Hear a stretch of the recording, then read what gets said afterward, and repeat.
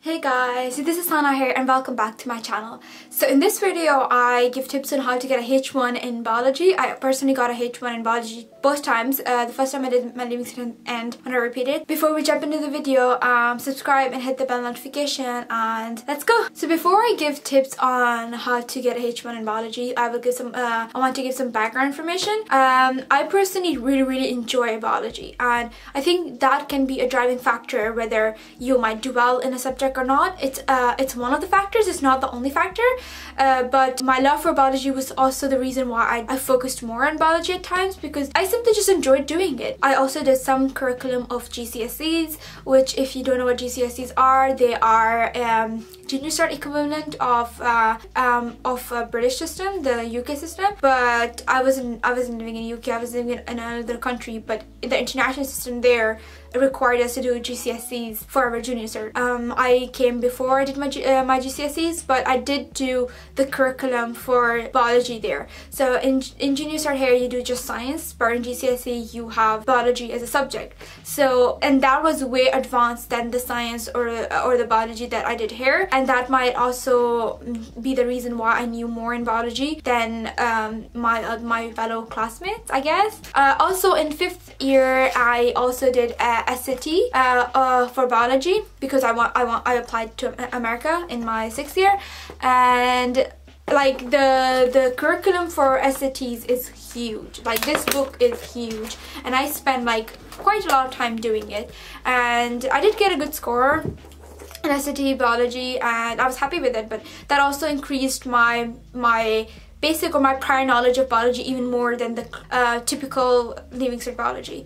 And if you want videos on how to apply to America, because I'm thinking of making some, comment down below and keep an eye out for them, I guess. So this is my like background. But now thinking about all of this, you might not even need that much information, like this much information for biology. I will literally summarize what you need to do for leaving cert biology to get a H1 in it. And frankly, it is not that hard, it's quite simple. And even though biology is supposed to be the hardest to get a H1 in, the reason is simply because a lot more people do biology in leaving cert, and then when a lot more people do it who might not even like biology, it drives the grades down. So if you take the example of applied maths, very few people do it, and people who do it love it, so the H1 ratio for applied maths is huge. It's more than biology, but the difference is, you know, less people take it and people who do take it love it. For biology it's the opposite, everybody takes it and some people don't even like it. It doesn't mean that it's hard to get a H1 in biology, it just means comparatively or ratio wise it's a bit lower, but doesn't mean it's hard. So yeah, let's jump into some things that we can do to get a good score in biology. So first of all, I will not even recommend like studying the textbook. The textbook is huge, it has so much information and it has way too much excessive information. Both my times I used this revision book for biology, and in my opinion it was good enough. Like this revision book had enough information for me to ace my exam. Another one that I used was Revise Slides. You can just buy one of them, you don't have to buy both of them, but for some people they might find that some things that are in it might not be in the other one, but I personally thought that both of them are quite elaborate, but they are good enough to get a H1 in biology. But the difference is, if you are using the revision books to study for biology, I will highly recommend you to study and learn every single thing in them, because they're already summarized, so you cannot even summarize them even further. So learn and try to memorize or understand everything in them.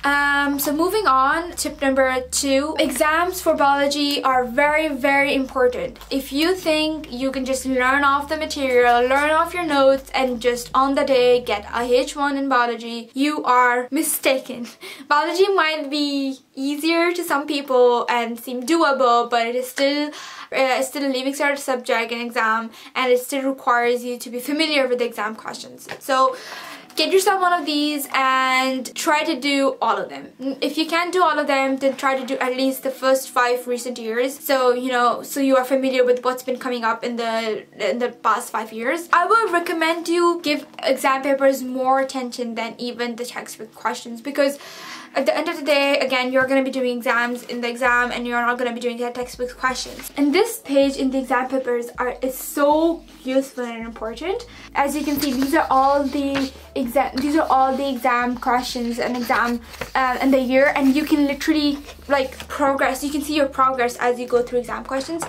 And that will help you visualize how much you're left with and how much you need to do more. So I really recommend you making use of this exam paper analysis chart. And I made use of it a lot. Like these are my old exam papers, but the ones that I used for repeating was all shaded in. I tried to finish all of them. Also, another thing moving on is try to do exam questions as you're going along with the topics. That will help you understand as you're going along the topics what is needed in the exam. So if I'm doing plants, I will start doing plant exam questions as I'm doing it in class, the chapter, and that helped me understand, okay, this is what I need to learn from this chapter. These are the most important things that are needed in the exam. Doing that also makes sure that I'm doing the exam questions as I'm going along, and I'm not really giving it to the last month or the last week, you know. Biology as a subject requires a lot of learning and memorization, and that's coming from someone who really always tells people to understand.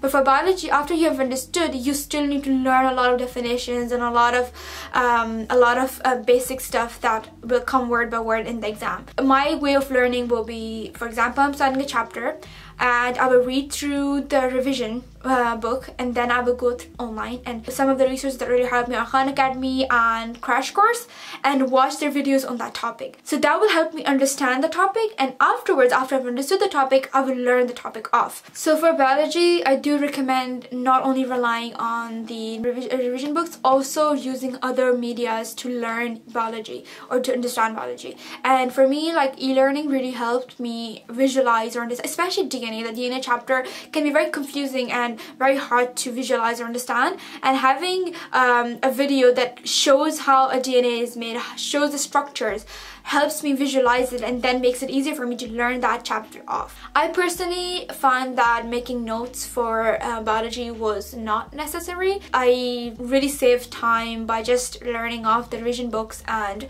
then using that time to do exam questions. Some people say they want to make notes because they learn by writing. I guess if that's your way of learning better or effectively, then go for it. But for biology, if you can use the revision books in conjunction with the online media, then you will be fine without making notes, and your notes could be your exam questions that you have done. I think they are sufficient as notes. But for people who think that writing helps them learn, then by all means go for it, but make sure you are not using that as a passive way of studying and you are actively using writing as a way of learning. So what I mean by that is, don't fall in the hole of, oh, I open a chapter in this book and write, you know, and write for 2 hours, and in your mind you're thinking, oh, I'm learning for 2 hours. Writing passively is not the same as learning. Active learning is more encouraged and is so much better and will save you so much time. So if you think that, oh, writing helps me remember or learn, then make sure that as you're writing or as you're going along, read it out loud or force yourself to active recall, or keep on, you know, coming after 5 minutes and saying, okay, what am I writing? What am I writing? Am I writing something right or wrong? And another thing that I would say is the best way of learning or understanding something is teaching it. So if you think, oh my god, I don't think so plant, I don't know plant that well, understand that chapter and maybe explain it to your classmate, explain it to your siblings or anybody else, you know, and that will help you understand the chapter even further. Again, all of the things that I'm saying have to do with active learning and not just passively sitting and looking at a book and thinking, oh, it's going into my head by osmosis or something. Experiments for biology are as important as experiments for the other sciences, and make sure you give attention to the experiments. And frankly, experiments for biology are not as hard as chemistry and physics. Like chemistry and physics, like they eat my head, like they eat my brain.